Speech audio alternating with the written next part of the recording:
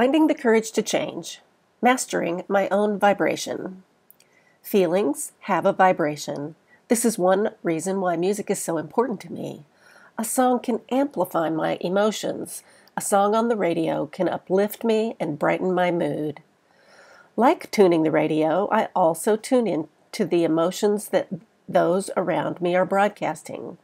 A rude driver's angry gesture might create a matching feeling of anger in me, or a family member's anger at his own mistake might trigger an emotion like fear or resentment. Detachment helps me to master my own vibration. My habit is to try to fix the emotions of others. I thought that this was my job to make someone else feel better. If only I were good enough, that other one would be happy. Today I know that I have no power over how others feel. My work is to observe the emotions of others without trying to fix them. I allow them to feel what they are feeling without interfering.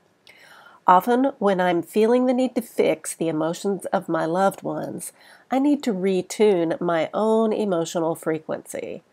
If my emotions are not love and acceptance, then I need to pause and bring myself back into alignment with my higher power. Detaching and retuning my own emotional frequency allows me to broadcast the song that is always coming from source.